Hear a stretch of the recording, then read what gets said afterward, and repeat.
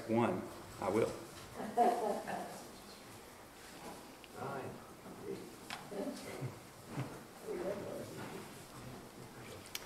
All right, everybody, welcome to ASF's monthly meeting. We're a nonprofit devoted to maintaining separation between religion and state, advocating a scientific and humanistic viewpoint, and improving the lives of non-believers. You can learn more about ASF on our website, arfreethinkers.org, or by getting to know the members around you. Restrooms are in the back to my left, and if you need them. And of course, here's our standard disclaimer. ASF is a diverse organization with members who represent a wide range of opinions. The speakers who present at our big meetings do not necessarily represent the views of ASF or its individual members. Because we are a 501c3 organization, ASF cannot directly support candidates for public office, but we can advocate for causes such as separation of church and state, scientific literacy, societal progress, and truthful communications.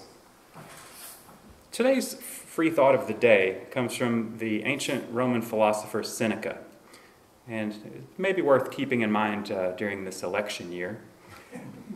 The quote is, "All cruelty springs from weakness." All cruelty springs from weakness.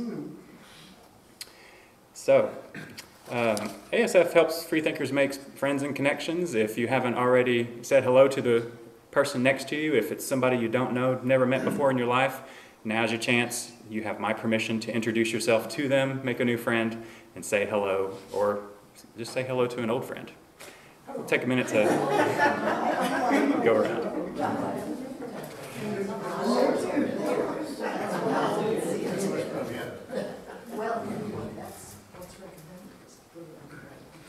That's enough of that friendliness.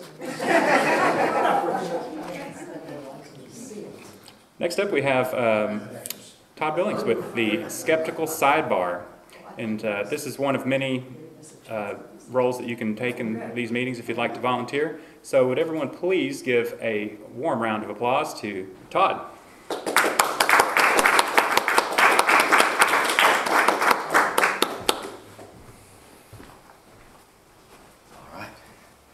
Well, hello, everybody.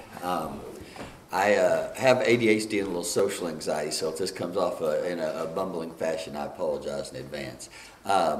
Normally, when we do Skeptical Sidebar, we pick a topic that a lot of people believe that we think is bunk, pseudoscience, conspiracy theories, etc., and debunk them. I'm kind of going the opposite direction. I chose to talk about a problem that, sadly, a lot of people in society deny or are skeptical of, that I believe is very true, and that is very long-lasting and continual devastating ramifications for a large segment of our society, and that is white supremacy and systemic racism. Because sadly, the vast majority, well, that's overstated, it depends on the poll, anywhere from half to 3/4 of white America does not believe systemic racism exists. And what I am going to argue is that because of one thing, a premise that we all agree on, and one assumption we all agree on, that simply denying it proves it. That premise would be that there are wide disparities between the black community and the white community in a lot of societal measures: economic, employment, education quality, education access, healthcare, certainly the legal system top to bottom. And the reason that that premise proves that systemic racism exists by simply denying it comes twofold. One, the opposite of that is that white people obviously have disproportionate power in our society as the reverse correlate to them having a disadvantaged position.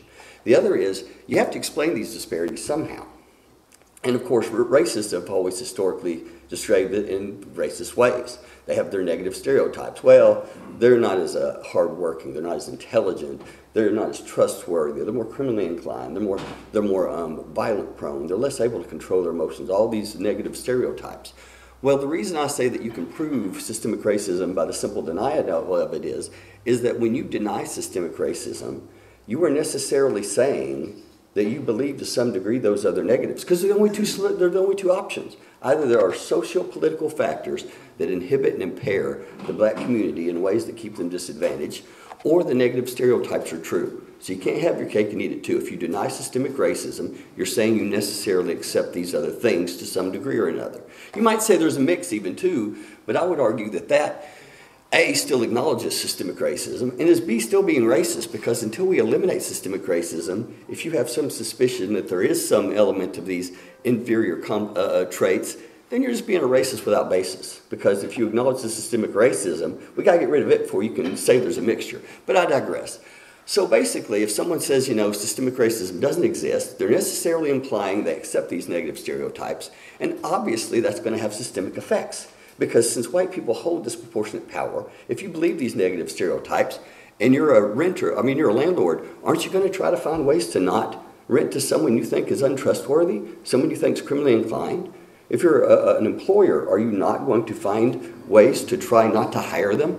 And if you're a policeman, are you not going to look at them with greater suspicion, going to confront them more, be on guard more, be on alert for danger more? Of course you will. It's a no-brainer that these things will happen. And so simply denying systemic racism leads to acceptance of those negative traits, which means they'll be implemented. Because systems aren't some abstract things separate from individuals. They are individuals that are working in agreed institutions with rules. So the system is landlords, it's realtors, it's bankers, it's judges, it's prosecutors. These are people. And if they have these negative stereotypes, obviously they're going to come out in negative ways. So in the end, for those of you that might have been skeptical yourself, or that might find it taxing when you encounter others that are skeptical of it, because the reason I present this more simplified logical argument is because oftentimes when we try to debate this with other people, it comes down to the facts and the figures, and that can be overwhelming, especially if some internet yahoo and you're sitting over here spending 30 minutes of research to put all this out here and they're just deflecting left and right. But they really can't deflect around that. So anyway, I just wanted to come up there and put that idea out there to maybe influence some that might be skeptical yourself, because this problem is not going to go away without us fighting it. It's not going to go away on its own, and it's going to need first step being that white America accept that it is indeed a problem that we need to help fix. So anyway, that's all I got.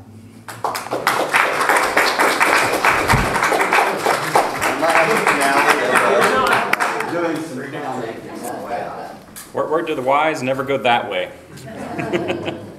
Next up, we have a member story by our very own Bern Bradley. Could we give him an equally warm round of applause? Thank you, sir. To follow up on what Todd said real quickly, I found it interesting when I learned that the United States Army Air Corps originally would not allow black men to be pilots because they just were not athletic enough. As the NBA season gets underway, we should think about that. Before I start my member story, some of you folks need to volunteer for some of these things. The easiest thing to do is the thought of the day. Member story is pretty easy. You're relating something from your life. But the one that's really fun is the skeptical sidebar. There's got to be something in your life that is considered to be conventional wisdom that just pisses you off. Consider Ben Franklin and the Tea Party, all the stuff that went on. He was in London when the Tea Party happened and had to answer for that. Vaccines, the spread of viruses, and some people are even claiming that the solar eclipse thing can be predicted. So you might want to do on that one. I found a Facebook post from a friend of mine a couple of days ago. She'd been at a funeral and was complaining on her private Facebook page that the minister had spoken for about 5 minutes about the friend that had died. Read the obituary, did a couple of minutes on the person, and then went into an hour-long fire and brimstone sermon.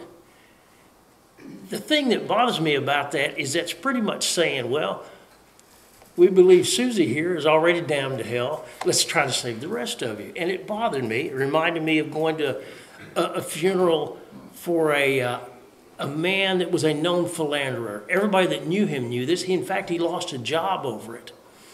And it was knowledge all around his company. It was knowledge to everyone in his family. And yet everybody that walked up during the funeral talked about how great a guy he was, and that as soon as he crossed that river, his first wife and his daughter met him there. They had died before him. And I ended up at a funeral for a fellow hiker. It was not really a funeral, it was a memorial service. His ashes were there. Little bitty vials of his ashes were there, and they were passed. Anyone that wanted them could take some. The last act in this memorial service was people gathering in an anteroom of where the memorial service had been held and taking a shot of his favorite alcohol. I wish I hadn't done that. My throat burned for a good long while, and they didn't have any chasers. But it was interesting, and I had been told, don't come prepared for religion. He was not religious, we're not going to do this. And about 30 minutes into it, one of his nephews got up. And the first thing out of his mouth was, I know some people are not going to like this, but it's been heavy on my heart. And you knew at that point what was going to happen. In fact, as he started his sermon, his children, his pre-adolescent children started passing out Bibles to the people in the memorial service. 2 rows behind me, some guy yelled, bullshit. A couple rows behind me on the other side, someone yelled, bullshit. And then finally a third person yelled, that's just your agenda. He wouldn't have wanted this. And the lady I'd gone to the memorial service with elbows me and says, you need to get up and say something. And it wasn't my party. I wasn't the guest of honor, but I thought, well, I've got something I could say about him. So I stood up and walked down to the second row of pews and sat down there. They had invited anybody that wanted to talk. And so this guy at least knew somebody was waiting on him, and it also gave somebody else in the congregation, in the memorial service, to say, you have someone waiting for the lectern. And so he eventually wrapped up and left.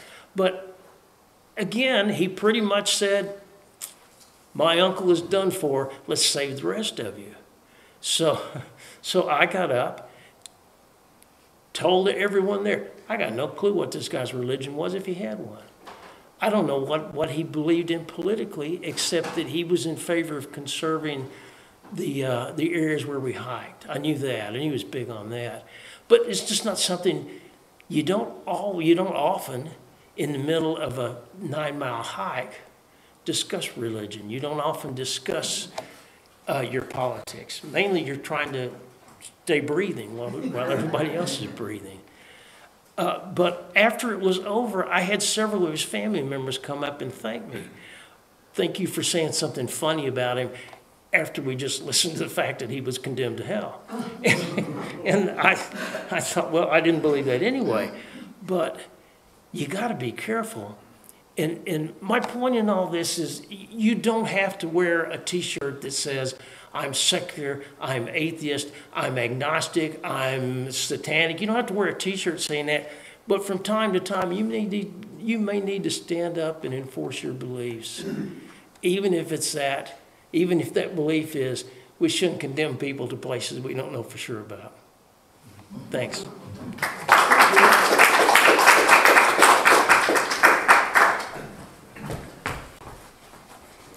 Thank you, Bern. Wonderful job, both of you. Of course, as Bern mentioned, these little speaking gigs are available to you. You can sign up, just give us a shout and give the free thought of the day if you've got a quote you'd like to share or your own thought you'd like to share. You can tell an interesting story from your life like Bern just did, or you can do a skeptical sidebar and pick out something that's just not scientifically accurate that's floating around out there. Our next speaker is the main event. We have Dr. Scott Austin, astrophysicist at the University of Central Arkansas, who is going to inform us about either the eclipse or the pending end of the world. Depending on your worldview, it's going to be one or the other of those. So let's give a warm welcome to Dr. Scott Austin.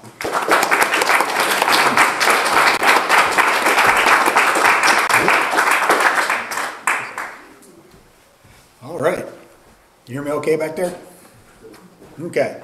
Thanks for having me. So I'm going to kind of go over the nuts and bolts of eclipses and some of the things to expect for this particular eclipse and some of the events that we've got going on at UCA that day. So a total solar eclipse is what we're looking at for April 8th. So what needs to happen for a total solar eclipse to happen? First of all, you need the shadow of the moon to land on the Earth. So the orientation has to be sun, moon, Earth. That means the phase of the moon has to be new moon. Okay?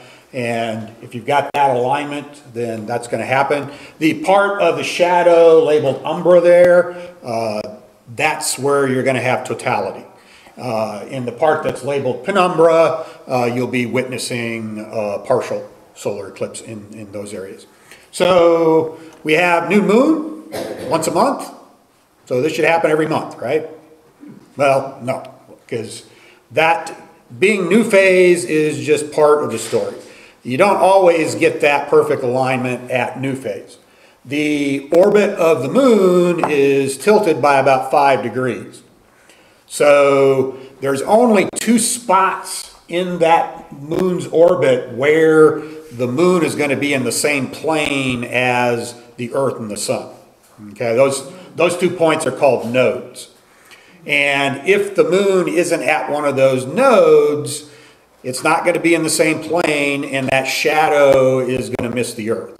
That's the same reason we don't have lunar eclipses every month either. So the lunar eclipse is when the Earth shadow hits the moon.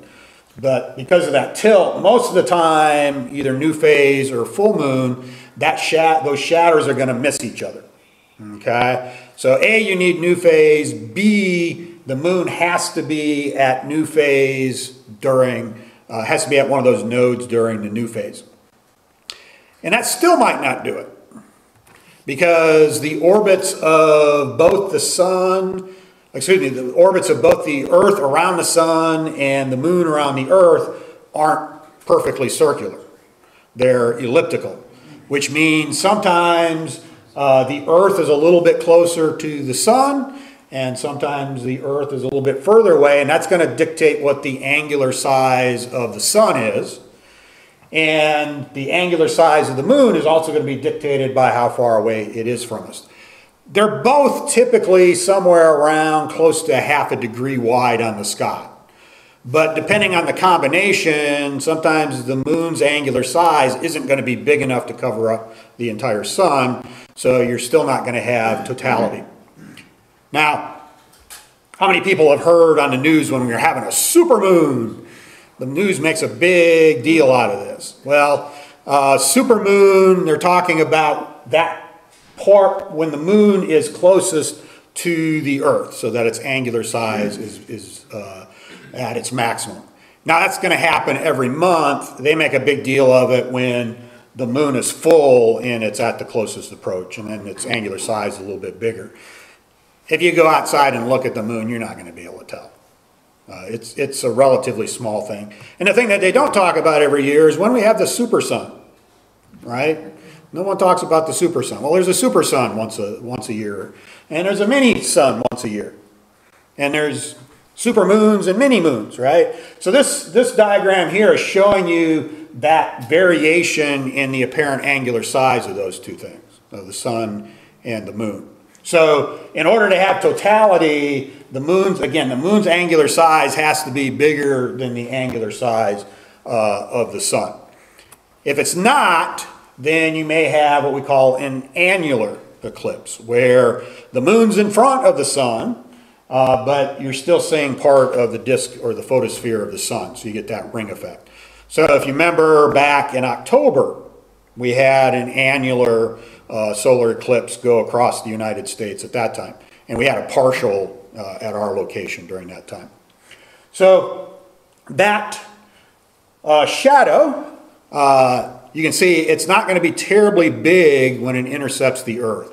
It's about 120 miles wide, roughly, and it's going to be moving at a high rate of speed. It's going to be over 1,000 miles per hour. So that's also going to limit who can see the totality, because it's a relatively small shadow, and for how long you're going to be able to see it, because it's moving right along because of the motions of the moon and around the Earth. So this particular solar eclipse is part of a cycle of eclipses. There's something called the Saros cycle. There's usually some sort of solar eclipse about once every roughly 18 months or so. They're not always total, but there's these other cycles that you can notice about the solar eclipses. And the one coming up in April is part of something called the Saros cycle 139. It's when the moon is going through that node from basically south to north, is the particular node that it's going to be doing. And the first one of this cycle dates back to about 1843. So there's been several of these Saros cycles. So the 2017 total eclipse is part of a different Saros cycle than this one. Of course, where the particular eclipse in a particular cycle is going to hit the Earth, that's going to change. These are all Saros 139s. And you can see they're going to hit different parts of the Earth at different times. So our April 8th eclipse, that's the path. I like this particular path map. And if you were in Arkansas in 2017 for the eclipse at that time, you weren't saying, oh my God, right? We were partial. There's a huge difference between 99 and 100%. In terms of totality. How dramatic it looks. There's no comparison between 99 and 100%. So that's why people want to travel to get into the path. It's a dramatic sight to see this black hole in the sky where the sun is and be able to see the corona around the sun. So that's going to be people's motivation for that. Now, typically, if you want to see a total solar eclipse during your lifetime, typically you're going to have to travel somewhere, okay? Because if you wait around for it, you may have to wait on average about 375 years, so more than a human lifetime. So if you really want, so the odds of any spot on the Earth getting a total solar eclipse once every 375 years, but it's worse than that because it might be cloudy that day, right? So your odds are even less than that if you think about it. This is showing some of the total eclipse paths for North America between 1901 and 1950. You'll see the last time a total solar eclipse passed over Arkansas was back in 1918. And from the reports that I've been able to dig up, it sounds like it was kind of cloudy that day. So it wasn't the best time at that time either because of the weather. So, of course, we had the 2017 that cut across the United States. The duration of the eclipse at that time isn't going to be as long as this one. This is going to be a longer duration eclipse. And you can see the next one that's going to pass over Arkansas isn't until 2045. So if you can last till 2045, you might be able to get another shot without traveling. So again, there's just the eclipse path, and this is starting to show some of the population centers that it's going to go over and near. Of course, it's going to cut across Arkansas. The blue line there is the center line. That's the sweet spot where you're going to have the longest duration of eclipse times. Okay? If you're more on the edges, you're not going to get as long a time. Okay? For where I'm going to be in Conway, we're going to be just under 4 minutes. We're going to be like 3 minutes, 56 seconds or something like that. If you're on that center line, you can get over 4 minutes. So places like Atkins, Clinton, some of those areas are going to have longer. So for here in Little Rock, you're going to be like 2.5 minutes if you view the eclipse from here. So you'll get totality here, but it's not going to be as long as it is if you're on the center line. And this is showing you some of the totality times there as it passes over. So in terms of the numbers here, in terms of when and how long, this is what you're looking at for Little Rock. So partial phase will start around a little after 12:30. You'll have totality starting almost at 1:52. Mid-eclipse, almost 153, and then totality ending right around 154. So you're going to have, about 2.5 minutes of totality. And then you come out of totality, you'll have partial phase up till about 3:13. Although, once you're past totality, people aren't as interested, right? There's all the anticipation leading up to totality. For Conway, like I said, we're closer to the center line. We're going to be a bit longer. We're still going to be sub 4 minutes. Times are similar for us in terms of when those things are going to be happening. But again, we get the bonus of being nearly 4 minutes. As I've alluded to, one of the wild cards in all of this is the weather. Okay, it's April. We could have a tornado warning that day, right? You don't know. So looking at the weather data, this is indicating, if you look at Arkansas there and the legend on the right, you're looking at about a 50-50 chance. The good thing lately is we've been kind of in a dry weather pattern. If that holds, that might bode well for us. We'll see. But spring, April, you can see your odds get better. If you're super serious, you're heading to Mexico or even out in the Pacific Ocean perhaps. And you can see as you head towards the northeast, your odds go down. But again, that's the wild card in all of this. Now, if it is cloudy, it will get darker than what it is during totality without the clouds. Without clouds, it's still going to be kind of a twilight sort of setting. But if it's cloudy, and if it's mostly cloudy, we're socked in with clouds, it's going to be like the middle of the night. And it's going to be like the middle of the night for longer than 4 minutes. Okay, you start getting into partial phase, it's really going to start to get dark quicker if we're looking at clouds. The other thing that's got kind of a wild card and also hard to predict is what people are going to do in terms of wanting to come and see the eclipse in the eclipse path. This is the populations that are already in the eclipse path without anybody traveling, okay? If you look at the population centers this is hitting, those are the sort of numbers that are already in the eclipse path. Of course, you're going to have people that are going to want to get into that eclipse path, and depending on how they're going to do it, if they're going to drive, those are the quickest arteries to get you to the eclipse path depending on where you're at, okay? And so if you zoom in on that and you look at just Arkansas, what sort of interstates and highways feed into Arkansas, that kind of tells you where people are coming on the road, where they might be coming from.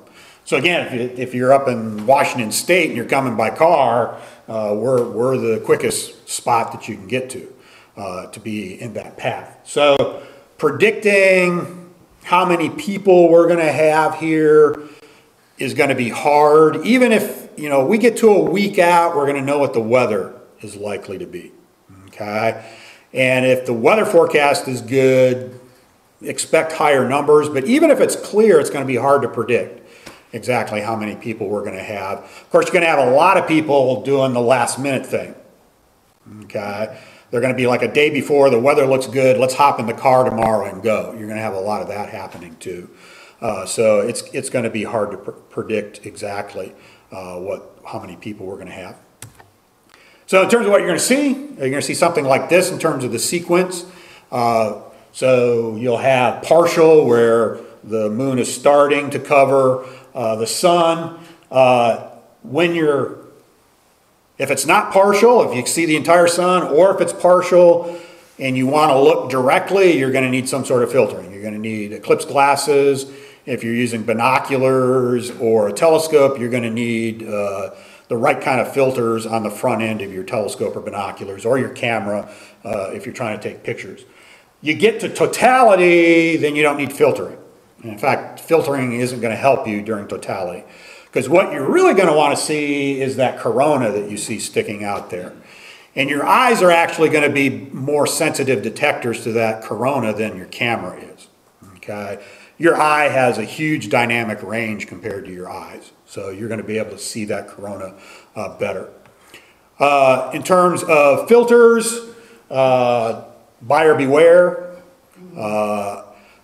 I would recommend only purchasing eclipse glasses from vendors that are listed at the American Astronomical Society website. If you think back to, if you're familiar what happened back in 2017, there are a lot of bogus glasses sold. Okay, even UCA experienced that. They thought they'd done their due diligence and they still got a bad batch. Okay, so you got to be careful.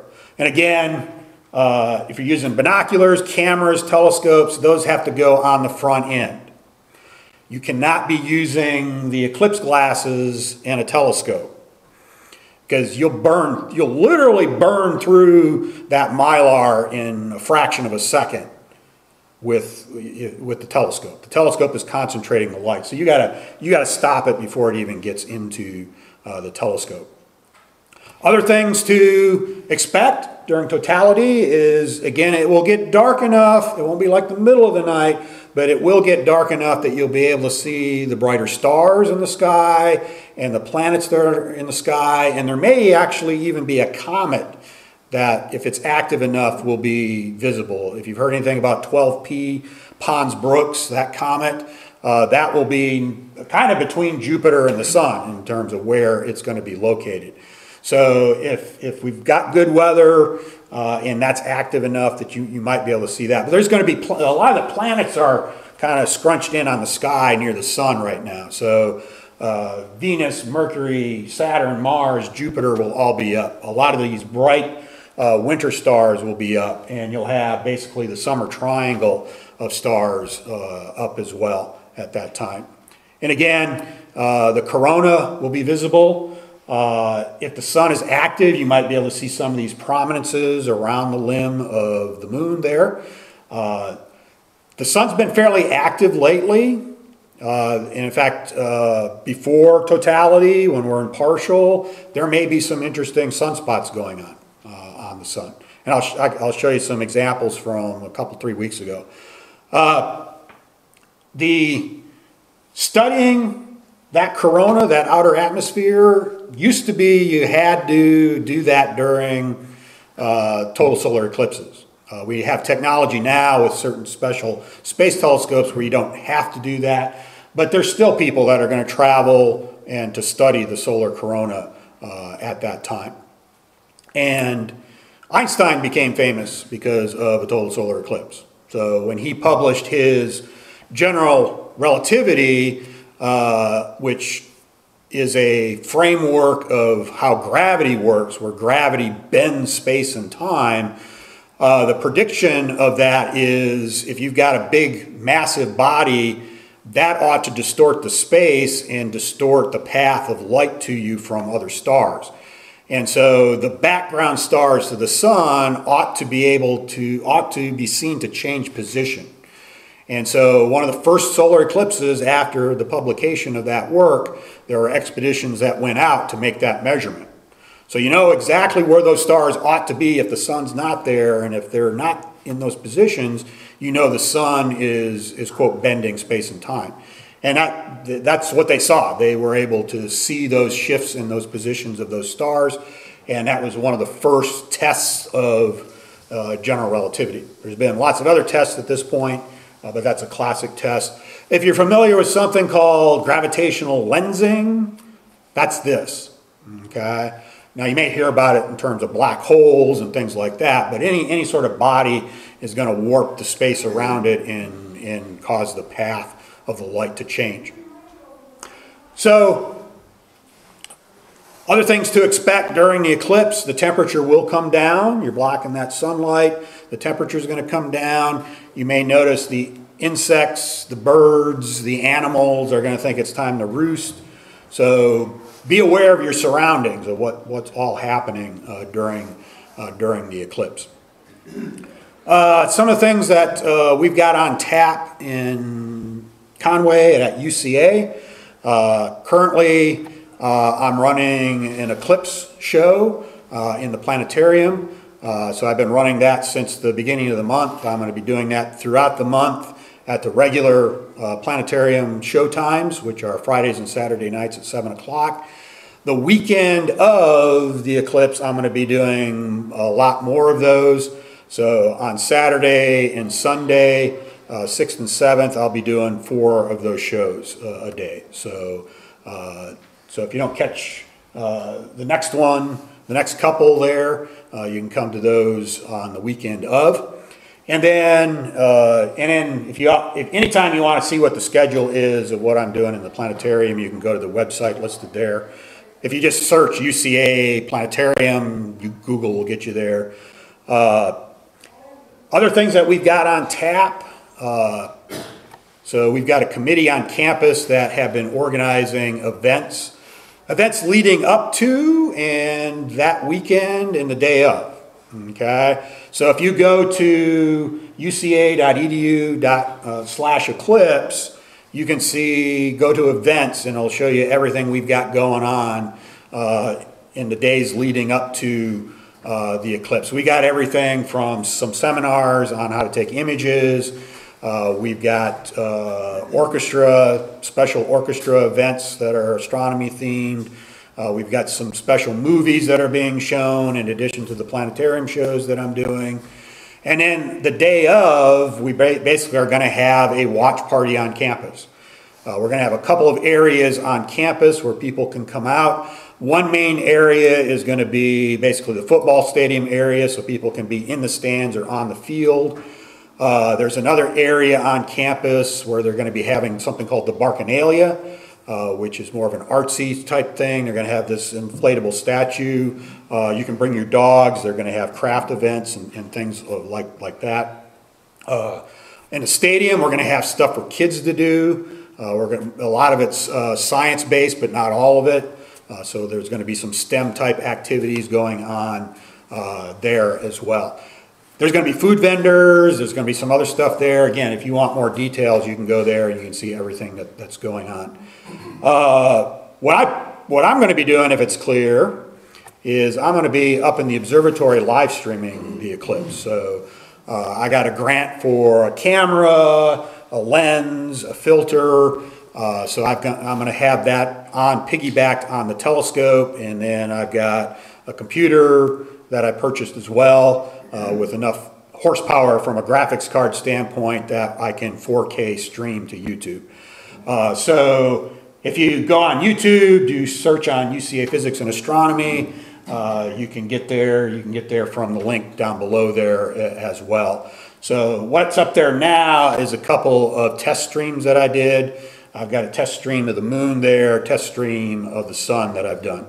And like I said, the sun's been active. That's not an artifact. That's an actual sunspot group on the sun there that you're seeing on the left. On the right, we've got an image of the moon and the same sort of magnification there, so you can see the relative sizes. And that's the telescope. The mount is new as well. The live stream isn't through the telescope. It's that camera and lens that you see piggybacked on the telescope there.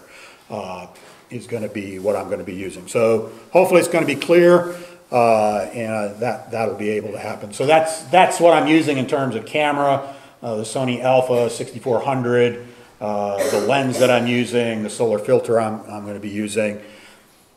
There's going to be some fumbling around that I'm going to have to do once we're in totality, because I'm going to have to take that filter off.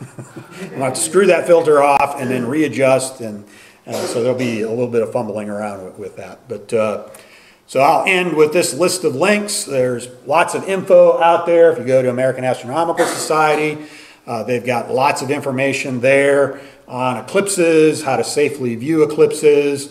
NASA has their eclipse site. There are other eclipse sites like Eclipse 24. There's the UCA eclipse site. Conway has their eclipse page. We've got, again, the observatory. If you also want to see other events that I'm doing at the observatory, I do public viewing there. I try to do once a month. So if you want to come to one of those, you can as well. But there's kind of an overview. If anybody has any questions, I'll take questions. I can give you the mic when it's time for questions. You just raise your hand like it's cool. Eclipses always happen in the middle of the day. I mean, could you have an eclipse at 5 in the afternoon? Oh, yeah, you can have eclipses at sunset. I've never actually been under a total solar eclipse. I've been to an annular back in like 1992, I believe. I was in San Diego, and it was an annular eclipse that was happening at sunset. So it's not necessarily at noon, okay? Yep. One, back in, was 2017, they had the eclipse. I went up to Missouri, and that was a total, I believe. Yeah, that was a total. The eclipse time wasn't as long as what this is going to be, but yeah. Right, it was spectacular. In fact, we had arranged, when we were driving up to their place to view it from, which is right in the path of totality. And when we got out, the highways were just horribly, everybody and his brother. So we turned off and we got to a place where they had a little open spot by a store and saw the eclipse. So now, it turns out that my son has a farm in Pottsville. And so we're going to go up on Sunday. Yeah. Stay overnight. Yeah, that's the way to do it. Yeah, enjoy it. So, wait for the traffic to clear out. oh yeah, we could actually clear out afterwards. But it's a site that is incredible site. Yeah. I recommend anybody to find a place that you can. Yeah, if you've not seen Totality, you can go on YouTube and watch some videos of people that are watching a total eclipse.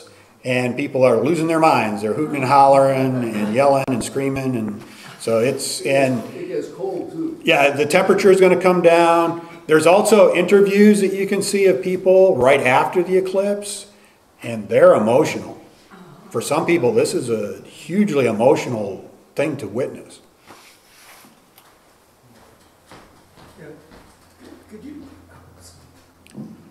Not as much a question, but a comment. There's a application available for your cell phone called Solar Eclipse Timer. Costs like $2. And they actually call out loud, now it's time to take your glasses off, or now it's time to look for the diamond ring of the corona. So That might be useful to me. for $2, yeah, for timing your Because I'm going to need to know, okay, now I need to take the filter off. It's almost over. I need to put it back on. It points out a number of other interesting science things that have to do with the way the shadows behave. And Yeah. so it's probably worth $2 if you're so inclined. And you'll be able to see that shadow coming at you from the horizon. Could you put the slide up again about when you do your planetarium shows? And just let me take a photo of that. Yep.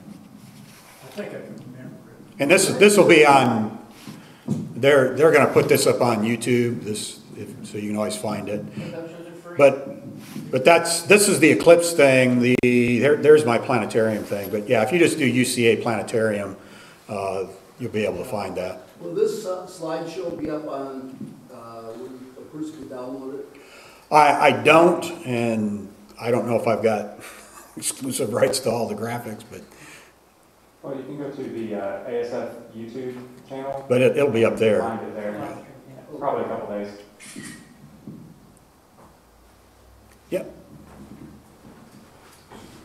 I understand that the Fletcher Library, they have a solar telescope, and they also said that they are going to be playing the sound of the eclipse.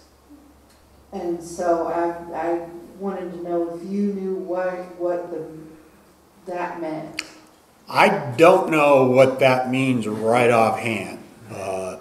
Now, one of my colleagues got a grant for a small radio telescope, and he's going to have it out on the football field that day and point it at the sun so that we can see the change in radio signal from the sun. That would be the only thing that I can think of is radio, but they could be doing other things as well. You know, who knows? How long has, not just scientists, but how long has the general public really understood what was happening during the eclipse. There's a story about from Mark Twain about an eclipse, and he fooled people. God went back in time and fooled people because he was able to predict the eclipse. How long have people in general really known what was going on? Well, it kind of depends on what you mean by knowing what's going on. So Babylonians, Mayan, Aztecs, they were observing the sky in eclipses over long enough periods of time that they noticed cycles. And so from that standpoint, once they saw the cycles, they could make predictions, right?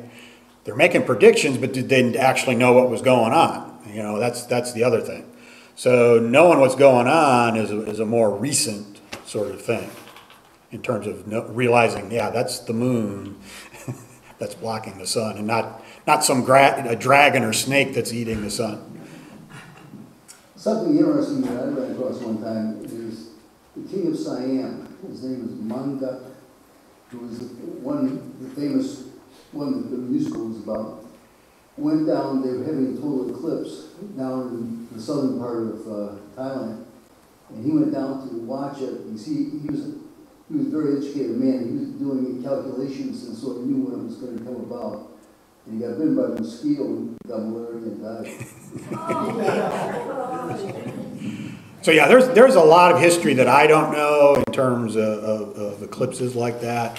I just kind of know anecdotally some things in terms of if you're a king and your astrologers didn't predict that solar eclipse, those astrologers could lose their heads, you know, that because scientists from all over the world were coming there. Yeah, and there's certain cultures where solar eclipses, and that was Chris alluded to that earlier, they were bad omens, right? So if your astrologers didn't predict that bad omen, you don't have good astrologers, right? But yes, you mentioned that the closer you are to the center line, the longer totality will be. And here in Little Rock, we're kind of on the southern edge. Right. I'm just trying to figure, is it going to be worth it? Are we going to have like light leaking in from the south a little bit? Or it's not going to be as dark as if we go to the center line? Is it worth the drive for the trains to figure out? I think in terms of darkness, it'll be about like we are in Conway. It's more of just the interval is going to be less. We're going to have if you're in Little Rock, in Conway, you're still going to have that sort of twilight 360 degrees on the horizon. It's going to be about the same from that standpoint. It's just a duration thing. I suppose if you were right on that very edge, that might become more of an issue, but because you could be standing where you get seconds of totality, right? Plus, in 2017, when we were in Nebraska, you also had to deal with the lights that come on automatically because it's getting dark. Yeah. And so you had what we call light noise. Yeah, light pollution. Yeah. Yeah. So yeah, I wouldn't set up camp right under a street light. Do you know how many people hurt their eyes back in October when there was that eclipse? I don't have any information on that, but the other thing you can do, you can go online and there's optometrists and ophthalmologists that have pictures up of where there's permanent burns shaped as the crescent sun on people's retinas. So yeah, so sun causes sunburns, right? So you sunburn your retina. All right, well, if there's no more questions, let's give Scott Austin a big round of applause.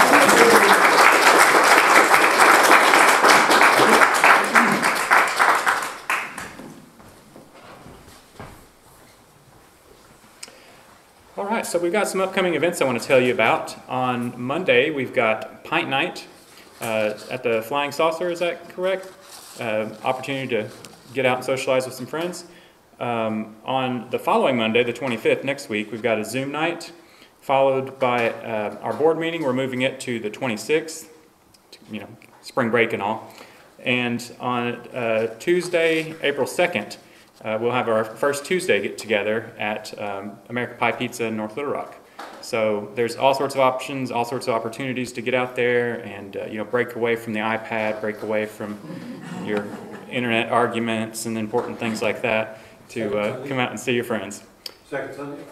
Yes, and then every second Sunday of the month there is a meetup at Cantina Cinco de Mayo out on, what is that road out there? Stagecoach, yes, thank you.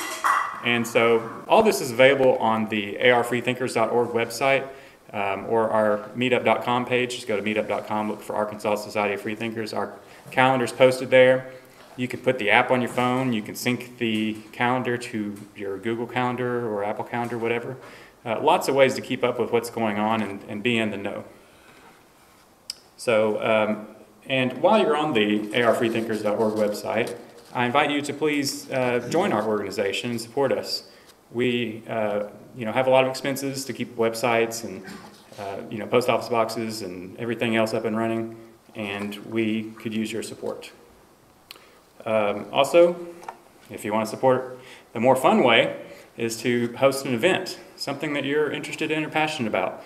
We need people who are interested in hosting potlucks, book clubs, family meetups, whatever you can think of that you like. The chances are that there's somebody out there in our orbit that would join you in that.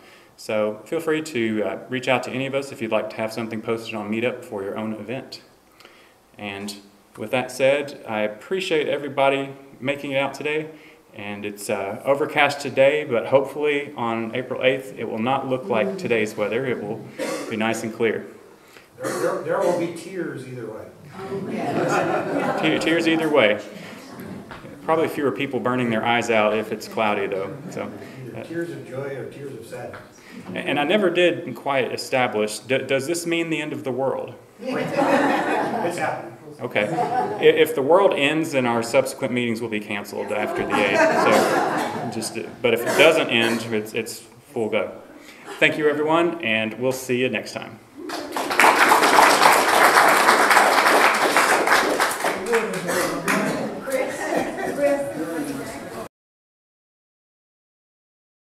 Arkansas Society of Freethinkers. Check us out online at arfreethinkers.org. You can also find us on Meetup, Facebook, and on YouTube. At Arkansas Society of Freethinkers, people are accepted as human beings and are never threatened with eternal damnation.